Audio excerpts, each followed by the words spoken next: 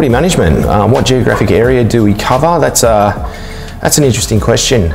It really depends on the level of staff that you've got with the property management team. From our perspective, we tend to stick from the northern suburbs of Wollongong down to about Kiama, and we're centrally located in the middle of that geographic area. So once you've got your morning coffee, you're on the road and off you go. Generally we'll go from north to south when we're attending properties, routine inspections, that sort of stuff, and then head back to the office.